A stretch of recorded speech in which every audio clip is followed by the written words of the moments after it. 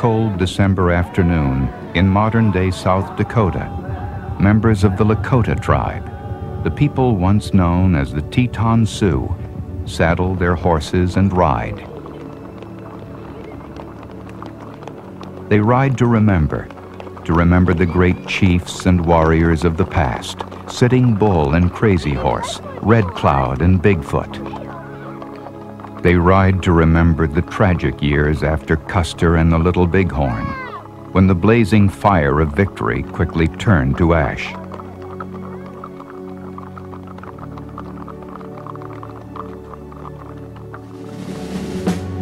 Pursued by troops and forced onto reservations, the Lakotas and their friends and allies, the Cheyennes, were told that the only way they could survive was to obliterate all traces of their way of life. They must kill the Indian in them to save the man.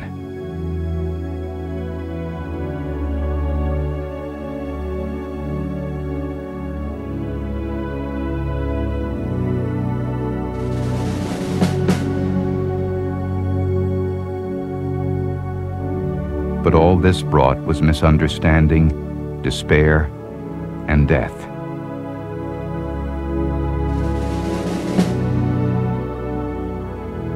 They want us to pull ourselves up by our bootstraps. They don't know that moccasins do not have bootstraps. Most important, these Lakotas ride to remember men, women, and children who lost their lives at this place more than 100 years ago. A place where all the anguish and distrust came to a flashpoint, and the frontier west was lost for good. Wounded Knee.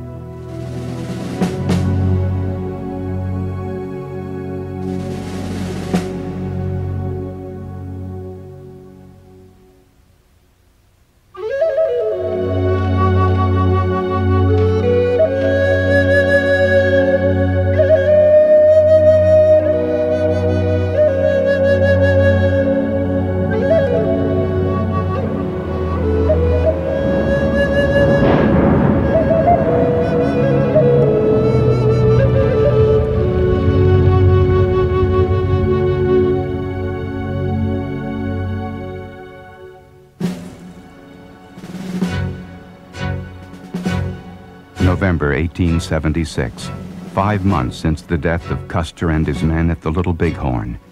The citizens of the United States, shocked as they had not been since the assassination of Abraham Lincoln, demand punishment.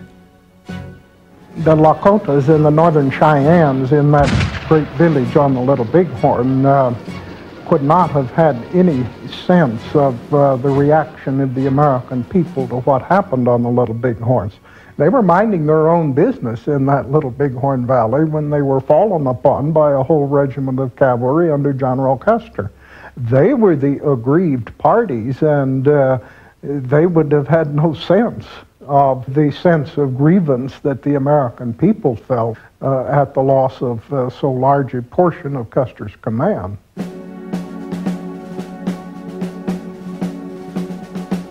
The army was off in hot pursuit. Any Lakotas or Northern Cheyennes off the reservation, whether they had fought against Custer or not, are to surrender and return, or face the consequences. Sitting Bull and his followers flee to Canada. Others split into smaller groups and try to vanish into the mountains and valleys. Still, the soldiers come.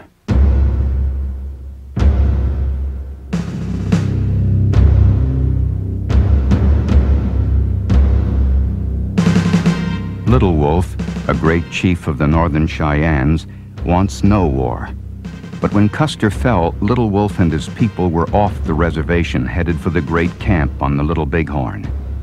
They arrived just hours after the big battle. Another chief of the Northern Cheyennes, Dull Knife, had been a famous warrior in his youth. Now he too wants peace. But some of his men had fought at the Little Bighorn. Dull Knife leads his people to safety in the Bighorn Mountains of Wyoming. They are joined there by Little Wolf and his band.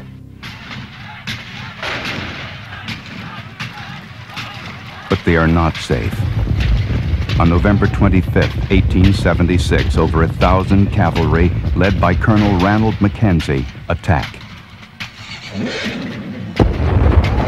Most of the Cheyennes manage to escape, but 40 lose their lives, and all their teepees and food supplies are destroyed. Dull Knife is the great-grandfather of Ted Rising Sun. For the first time, they began to consider surrendering. And they watched a camp go up in flames. They saw their horse herd slaughtered. They heard the screams of the horses whose throats had been cut. I know I would be furious. I would be justified in killing somebody. But that's war. Army Private William Earl Smith, one of the soldiers at the Dull Knife battle, writes a poem. We soon overtook them as frightened they fled, cut off the long hair that they wore on their head. No mercy, so loud was our cry. Have vengeance for Custer, brave soldiers, or die. The anger of the Northern Cheyennes is no match for the relentless soldiers in the harsh winter. Come spring, Dull Knife and Little Wolf surrender. They think they will be given a reservation in this, their homeland. But Little Wolf and Dull Knife are told that they and their people will be sent south to the Indian Territory, now the state of Oklahoma, far away from the land they treasure.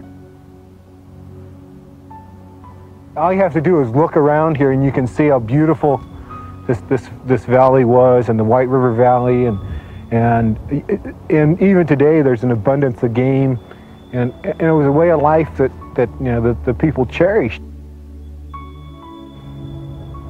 If you've grown up and you've lived that way for generations, and then all of a sudden your life changes, and you're put on a reservation in Oklahoma, and the weather's different, the trees are different, the grass is different, even the people are different. You feel like a part of you has just been taken away.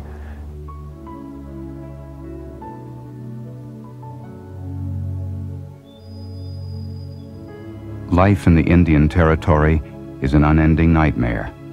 Already meager rations and goods are stretched to virtual non-existence. Meat is spoiled and rotten. The climate is hot and miserable. The stench overpowering. Being weakened by malnutrition, they began to get sick and fell prey to the diseases of the Southland.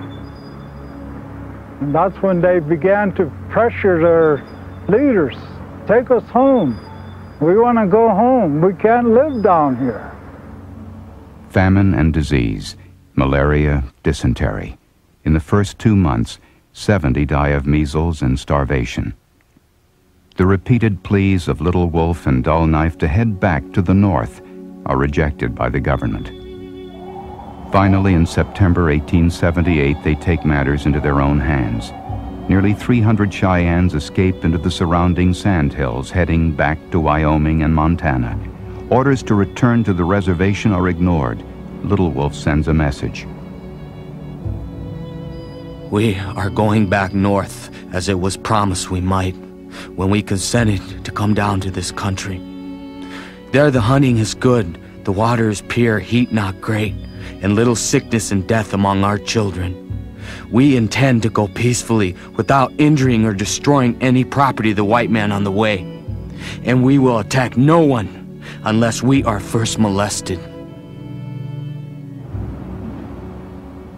Dull Knife's daughter, the grandmother of Ted Rising Sun, is one of those who fled.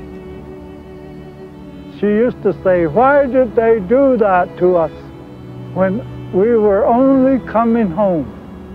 She couldn't understand why They would be shot at, harassed, when all they were doing was coming home.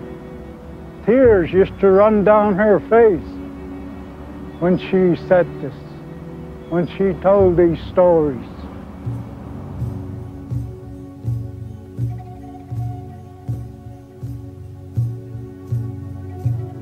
For 3 months, more than 10,000 troops searched for an elusive 278 Cheyennes. First of all, you have to think about a determined people. They're interested in getting back to their home, and that they're going to try to do anything they can to get back to their home, but also very sophisticated travelers. They knew how to use the horse better than anybody ever did in the Americas. And they traveled at night, and they traveled quickly. They could cover 50, 60 miles a night with little or no problem. It is an astonishing 1,500-mile exodus, but weariness and diminishing supplies take a toll. Little Wolf and Dull Knife split up. Little Wolf heading on toward Montana with the younger Cheyennes, Dull Knife planning a quick run to the Pine Ridge Agency in Dakota Territory. There he will ask that his people be taken in by Red Cloud and the Lakotas. Once again, winter is the worst enemy. In a howling December storm, Dull Knife's band, 149 men, women, and children, are discovered by the Army. They are taken to Fort Robinson, Nebraska, and confined to a barracks building. Soon, Dull Knife learns that his people will be returned once again to the hated Indian Territory. Captain Henry Wessels, the commander of Fort Robinson, is warned by Dull Knife. Tell the Great Father that Dull Knife and his people ask only to end their days here in the north where they were born. We cannot live in the south. Tell him if he lets us stay here, Dull Knife and his people will hurt no one. Tell him if he tries to send us back, we will butcher each other with our own knives. Wessel's response is to cut off the barracks' rations of food, water, and firewood to force the Cheyennes into compliance. He has underestimated their determination. They were all together, it was like all one mind. When you make that kind of resolution about, what you're going to do with your life, or, how you're going to, what's going to happen, sometimes there's a lot of relief. And so I would imagine that some of those people were relieved that they were going to, that they were going to die. January 9th, 1879. As dusk falls, warriors in the crowded barracks pry up floorboards and remove hidden ammunition and guns, including a carbine captured at the Little Bighorn. A lot of the children are crying. I remember my great-grandmother talking about a dream she had just before they broke out, about being cold, and she was hungry. Her grandpa and her grandma were there, and she woke up and she was crying, and her grandpa was holding her and her grandma was holding her and telling her not to cry, and she said people were singing their death songs.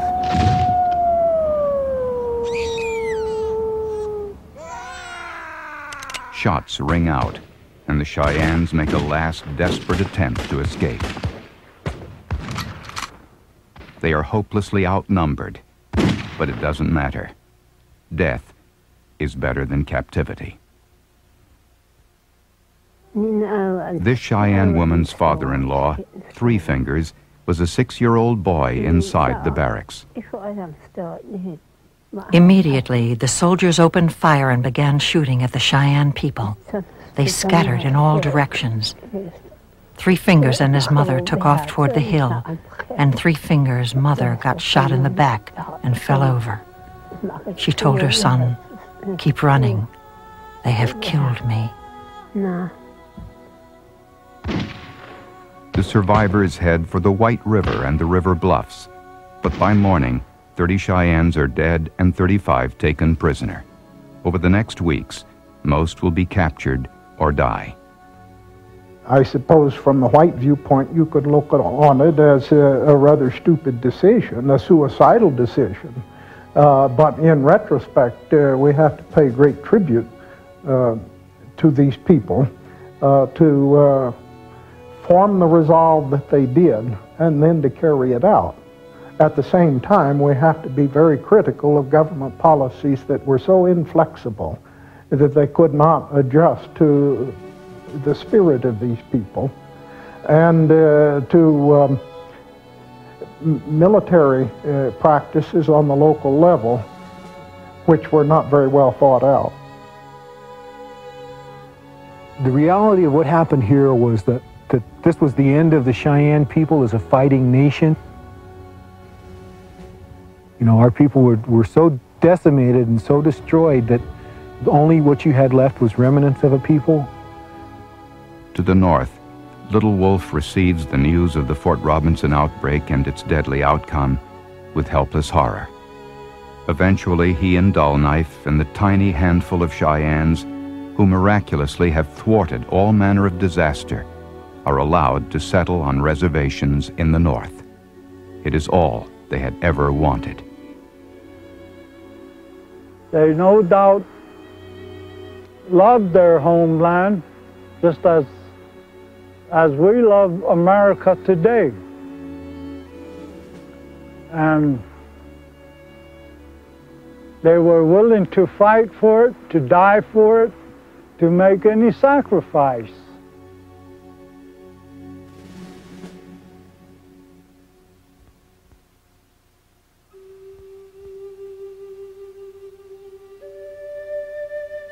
In 1879, when the Northern Cheyennes make their futile flight for freedom from Fort Robinson, virtually all of their friends among the Teton Sioux, the Lakotas, have resigned themselves to life on the reservation.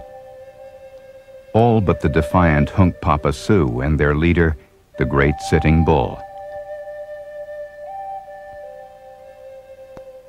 From his sanctuary in Canada, Sitting Bull views the American reservation system with disdain.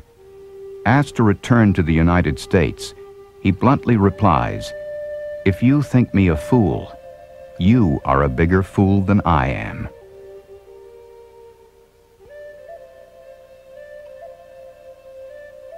But even one as powerful as Sitting Bull cannot overcome bitter reality. Buffalo are as rare as they are below the border. The Canadians have trouble feeding their own native people, much less the exile Hunkpapas. With each passing year, more and more of Sitting Bull's followers quietly slip back south to the reservation. Finally, uneasily, Sitting Bull joins them. His surrender on July 20, 1881 at Fort Buford can be seen as marking the final collapse of Lakota resistance to the westward movement. With Sitting Bull's return to the reservation, there are no more free Lakota. They are all reservation Lakota. At long last, the government can truly say there are no independent Lakota bands that can cause trouble for government policies. Sitting Bull is brought to Dakota's Standing Rock Agency, as contentious as ever. He repeatedly comes head-to-head with the equally stubborn James McLaughlin, Standing Rock's government-appointed boss. I do not wish to be shut up in a corral. All agency Indians I have seen were worthless. They are neither red warriors nor white farmers. They are neither wolf nor dog. But my followers are weary of cold and hunger. They wish to see their brothers and their old home. Therefore, I bow my head. McLaughlin has to contend not only with Sitting Bull's popularity on the reservation, but around the world. In 1885, Buffalo Bill Cody signed Sitting Bull as a star attraction in his flamboyant Wild West show. Sitting Bull is impressed with much of what he sees as he tours the country, but appalled by the poverty he sees in the cities. The white man knows how to make everything, but he does not know how to distribute it.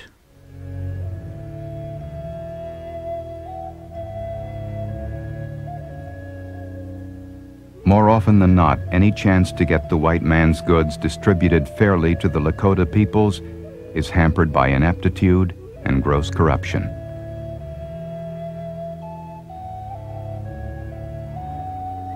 By the late 1880s, people were starving. We lost 90% of our population to starvation. There was inadequate food supply. There was no wild game to hunt. The Great Plains antelope had been hunted to extinction. The buffalo was almost killed to extinction. Some of the last bears were killed. The running of cattle was destroying the native grasses. It was a time of total desperation. We were at the absolute mercy of the Bureau of Indian Affairs agent. Their way of life is further disrupted by the well-meaning, if wrong-headed, good intentions of the Indian reform movement. Reformers see the reservation system not only as a way to keep the Lakotas and other tribes out of the way of Western expansion, but as a social incubator that will hatch Indians into civilized white folk. A leader of the reform movement is the Reverend Lyman Abbott. The Indians can scarcely be said to have occupied this country more than the bisons and buffalo they hunted.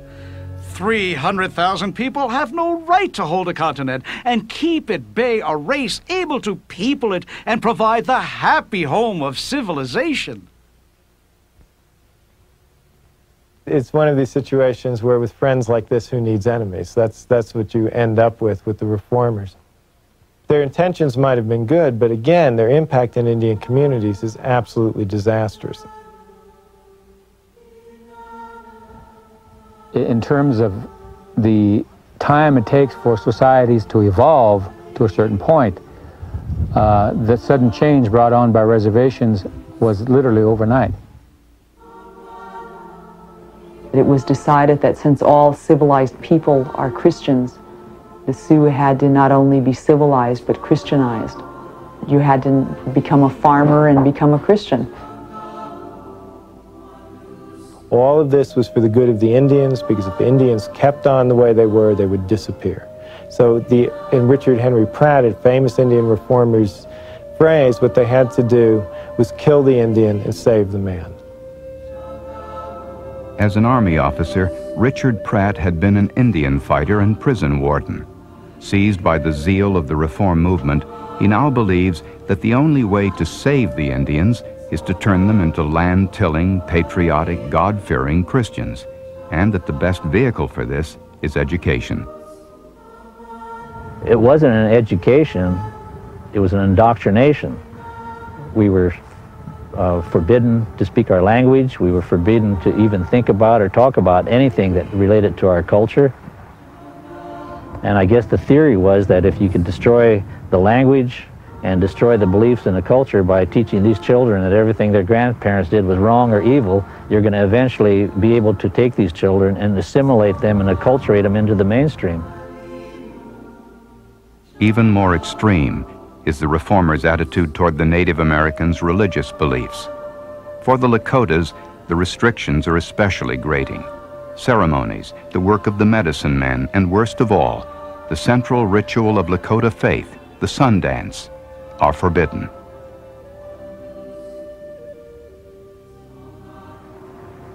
We find that as Indian people to be really an irony in that a lot of the settlers came over here to get away from persecution for their religious beliefs in Europe, and they turned right around and did the same thing to the indigenous peoples here.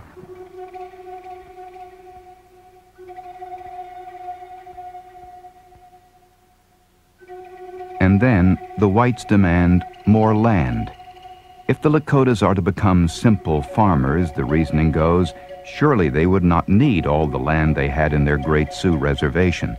Fewer than 10,000 Lakotas live on more than 43,000 square miles, an area slightly larger than the state of Ohio. They came out and they told about the 10 Commandments. Thou shalt not steal, thou shalt not kill, thou shalt not tell lies.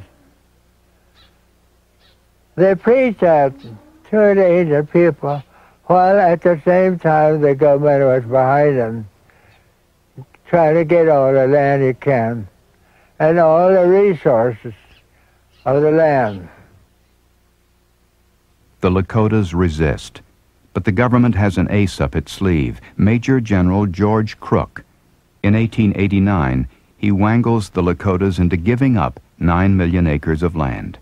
The Great Sioux Reservation is divided into 6 smaller reservations. It is impossible to exaggerate the psychological effect of that land agreement on the Lakotas. On top of a decade of afflictions and frustration and cultural breakdown, the land agreement was the ultimate blow to the Sioux. It made them ripe for some kind of a social or religious upheaval. Throughout human history, when all else has failed, people have prayed for miracles. For the disconsolate Lakotas, hope suddenly shines from the west.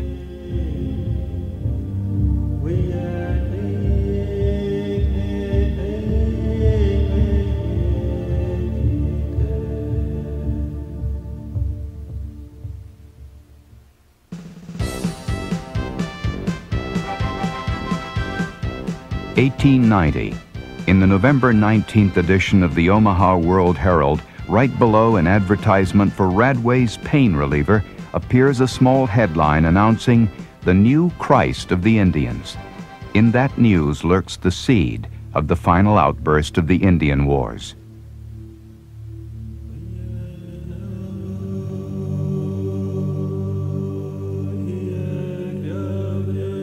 From the deserts of Nevada to the plains of Dakota, word travels of an Indian Messiah.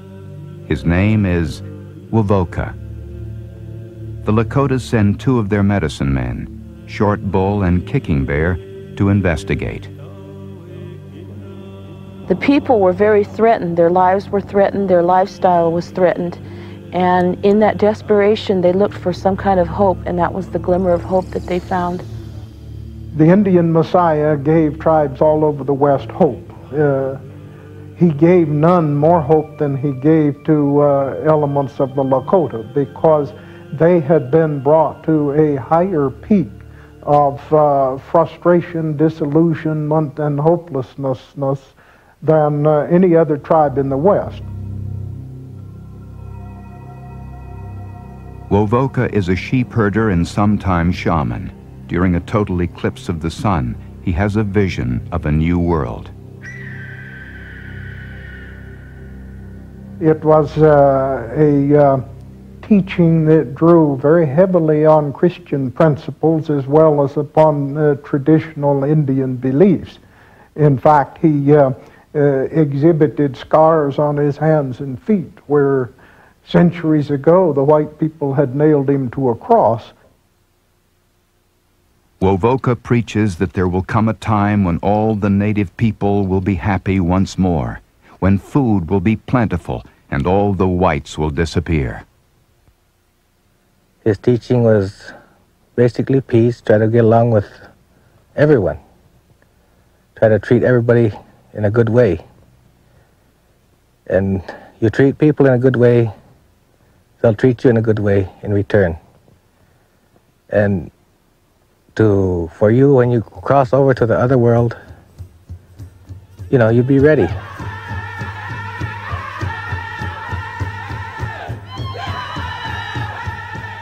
Wovoka says that essential to getting to that other world is a special ghost dance that must be danced for hours and days until ghosts of the dead and glimpses of the promised land come into view.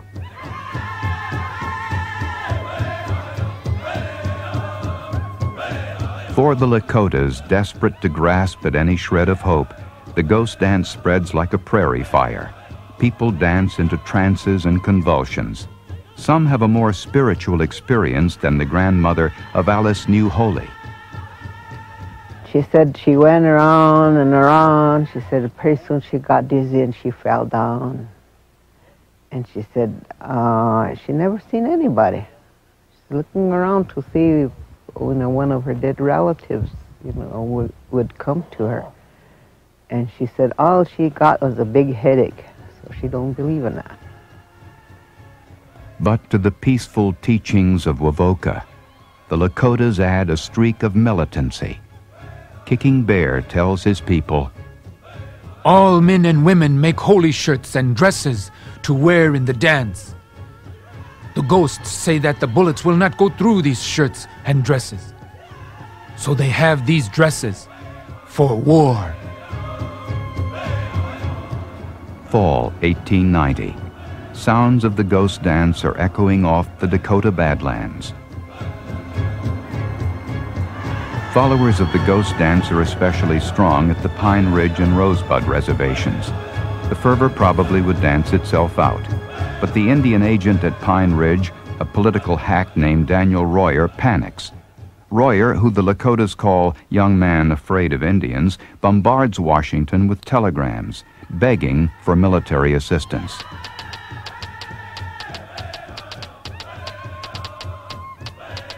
The police force are overpowered and disheartened.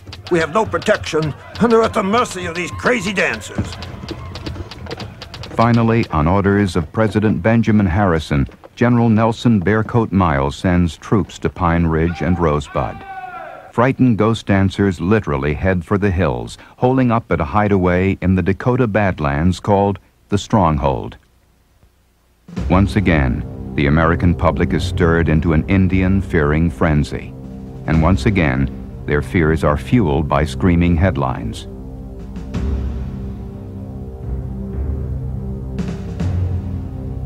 Accompanying the army, there had been a whole army of war correspondents who came to Pine Ridge and had nothing to write about, and so simply gathered each day and compiled sensationalist dispatches to send to the outside world. So the newspapers trumpeted a war that in fact did not exist either in reality or in prospect.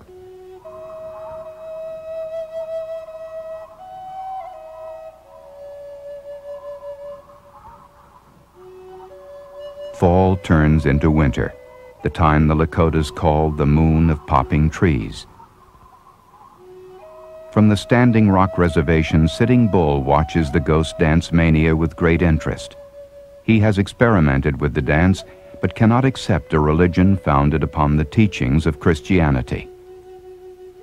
I do not know what to believe. If I could dream like the others and visit the spirit world myself, then it would be easy to believe, but the trance does not come to me. It passes me by. I cannot give up my Indian race and habits. But Standing Rock's agency boss, James McLaughlin, believes the ghost dance is just Sitting Bull's kind of mischief. He orders Sitting Bull's arrest. Dawn, December 15th, 1890. Hearing that Sitting Bull is planning to join the ghost dancers at the Stronghold, McLaughlin sends 43 Lakota policemen led by Henry Bullhead to Sitting Bull's log cabin on the Grand River. Sitting Bull was not afraid, one of the policemen said. We were afraid. Bullhead, Red Tomahawk, and others enter the cabin and arrest Sitting Bull. An angry crowd of Sitting Bull's followers gathers outside and tries to keep the police from taking their leader away. A shot is fired. Bullhead is hit, but as he falls, both he and Red Tomahawk shoot Sitting Bull dead.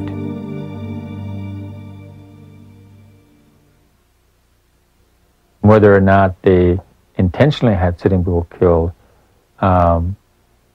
it certainly fit into the scheme of things that he was killed. It took away that that possibility of Sitting Bull being supportive and giving an impetus to the ghost dance movement.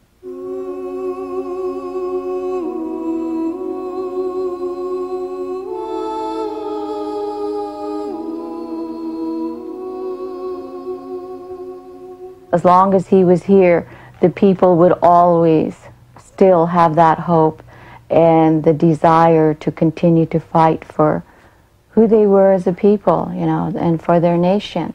And with him out of the way, kill the leader. You can subdue their people a lot easier than if you let him live, because he would always be a great champion of our people for as long as he lived. His death emerges as a powerful symbol, marking the end of one era, the era of the westward movement, the era of the frontier, the era of Indian independence, and the beginning of another, the beginning of the 20th century and all that implied different for American history. But there is one last tragic scene still to be played.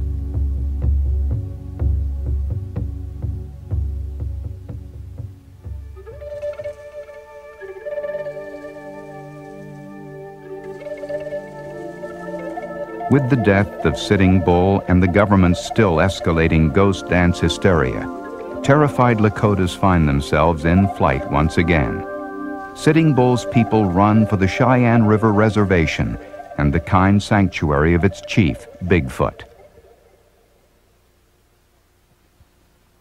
You helped all people, so that if there were widows, if there were people that were elderly, if there were people that were sick, unable to care for themselves, they came to his band and they took him in and they helped them survive. Bigfoot and all the Lakotas now at Cheyenne River are labeled hostiles. Bigfoot's arrest is ordered. Even though he suffers from pneumonia, Bigfoot leads the people on one more run for what he hopes will be the safety of Pine Ridge. He has another reason for going there as well. Bigfoot was known among all of the Lakota as a successful conciliator, one who had special skills at making peace, and the chiefs down at Pine Ridge had invited him to come down there and help make peace with the army. Bigfoot guides the people through the Badlands toward Pine Ridge. My grandfather would tell me how his mother and his aunt often spoke about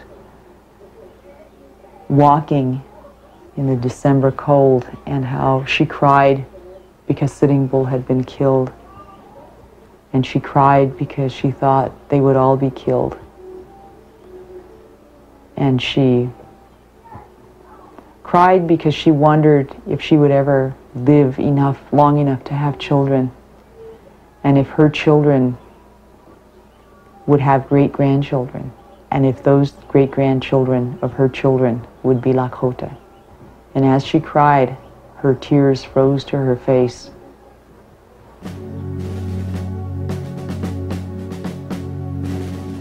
December 28, 1890. Bigfoot is discovered by a squadron of Custer's old 7th Cavalry. Bigfoot agrees to go with them to their camp about 20 miles from Pine Ridge in the valley of Wounded Knee Creek. There, the troops and the 350 Lakotas are joined by the rest of the 7th Cavalry, led by Colonel James Forsyth. The Lakota encampment is totally surrounded.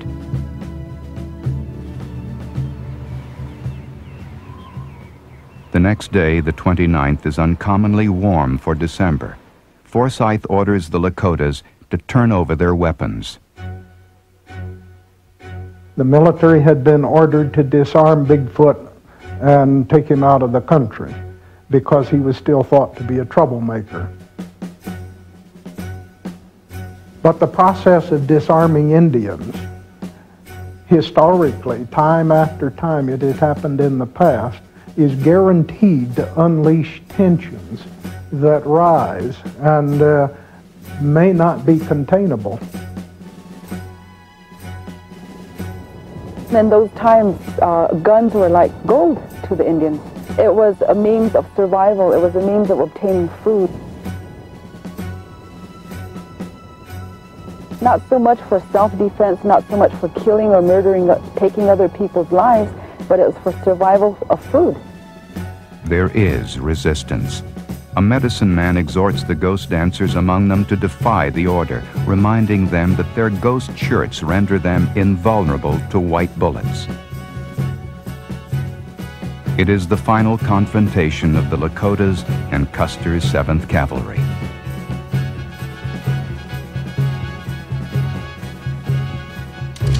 One of the soldiers appeared to be the one in charge, and he barked an order.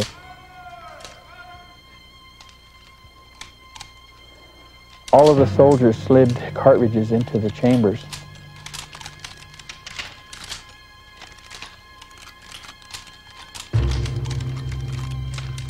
Well, my grandfather said it was almost instantly. He said there was another loud command, and at that point in time, it just seemed like the thunders and the sky opened up. As the shot rang out, all the guns fired as one. Grandpa Beard used to say that he described the guns shooting as if you would take a piece of canvas and just tear it slowly.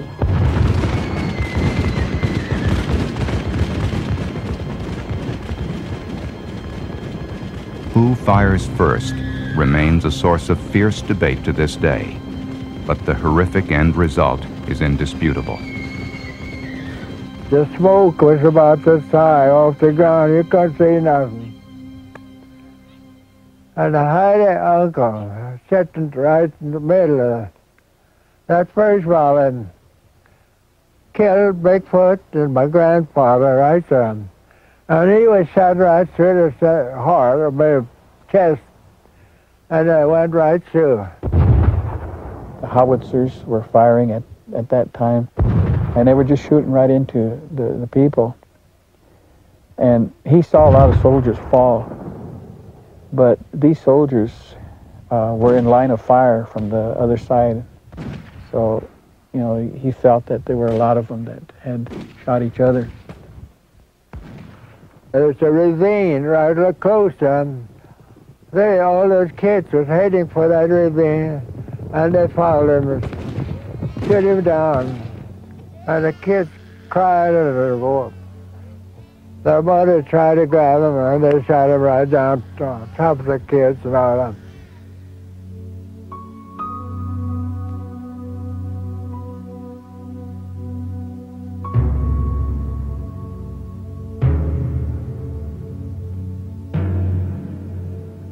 When the shooting at Wounded Knee finally stops, 25 soldiers, more than 200 Lakotas, and Bigfoot are dead. Later that day, Lakota holy man Black Elk comes upon the scene. Dead and wounded women and children and little babies were scattered all along there where they had been trying to run away. Sometimes they were in heaps because they had all huddled together, and some were scattered all along. I saw a little baby trying to suck its mother, but she was bloody and dead. It was a good winter day when this happened, but after the soldiers marched away from their dirty work, a heavy snow began to fall.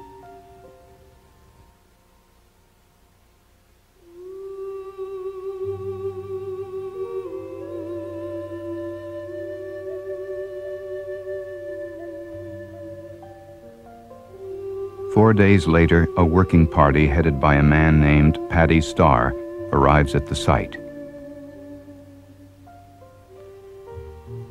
Paid $2 a body, they bury the Lakotas in a mass grave.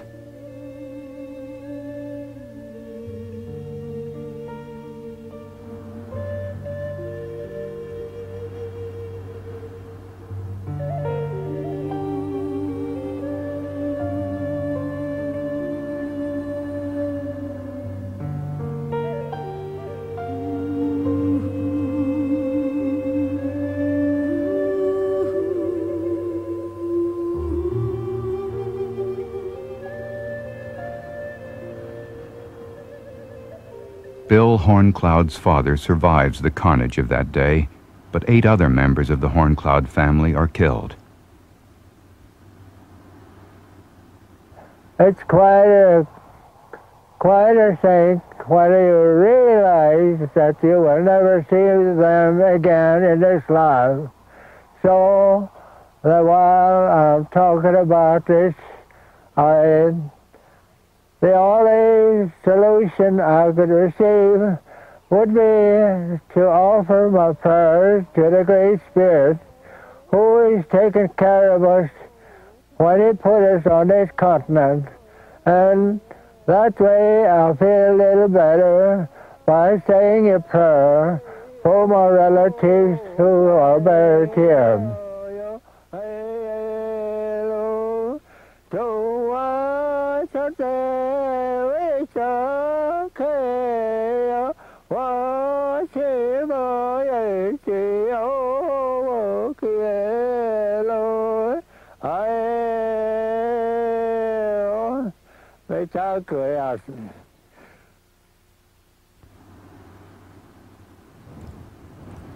With the guns silenced at Wounded Knee, 4 centuries of major armed conflict between Native Americans and white settlers come to an end.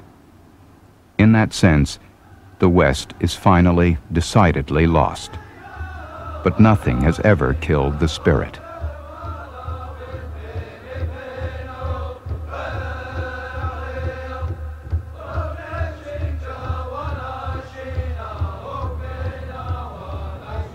The dream did not die at Wounded Knee. It has continued. That's why I'm alive. That's why many of my Lakota people are alive.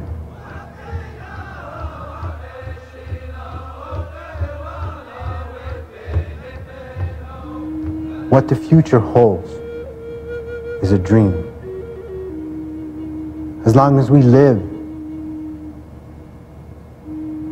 as long as we continue to pray, we will continue. And the dreams of our ancestors will never die.